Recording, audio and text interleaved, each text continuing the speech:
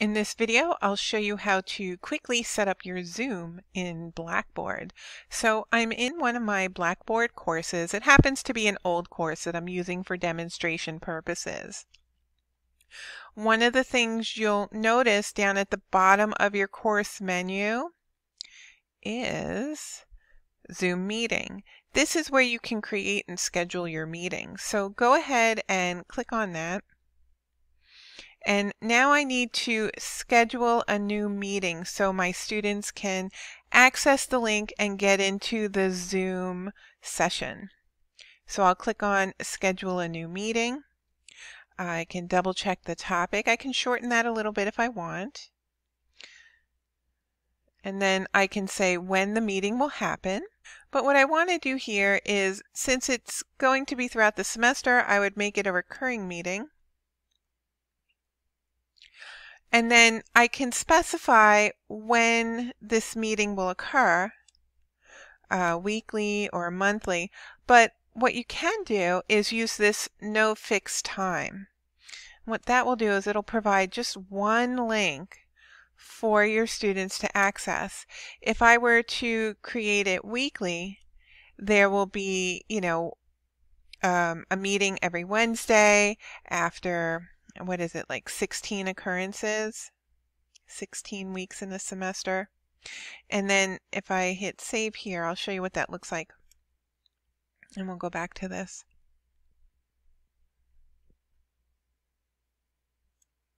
So I'll have a meeting for each week, which is the same meeting ID, and it's really not necessary. So let me do that over again. I'm going to delete these occurrences by clicking on delete and then delete all occurrences. And then I'm going to schedule that over again, making sure I get the correct date and time, make it a recurring meeting, and then choosing no fixed time.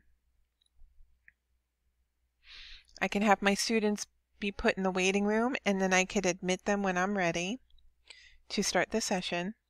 I should always require authentication to join. So that way, if the meeting link gets out onto the web, if it's shared, only people who have Stony Brook logins can get into the meeting. So you definitely want to leave this checked. I'm going to leave the host video off and the participant video off. Everyone can turn that back on when they're in the session. I can mute my students upon entry. I don't want to use the personal meeting room. I can record automatically, so that way I don't have to worry about turning on the recording or not, and then manually start the recording during the session instead of having it automatically start in the cloud. It's really up to you. I'm going to start mine because sometimes I forget to turn on my recording. Let's see what happens when I click on enable additional data center regions. So it just has Europe. I'll leave it.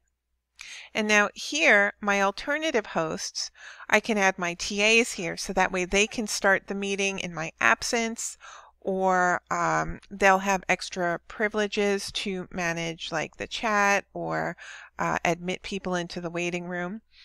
Now, if you add your teacher assistant, let me add an email address, and then you hit enter, or save rather, and it says this person is not a user in the Zoom account. That could mean that they need to sign into Zoom with SSO to have their account refreshed or created. Let me put in a correct email address.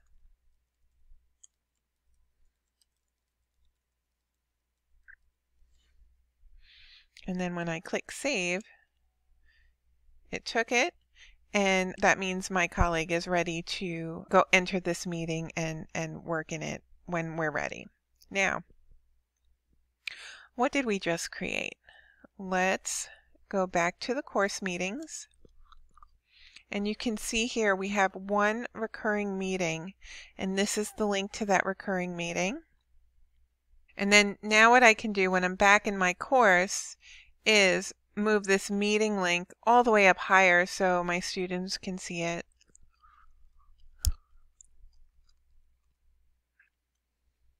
Just make sure that the link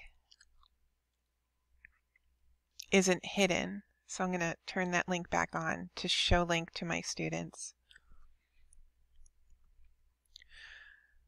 When you click on Zoom meeting link,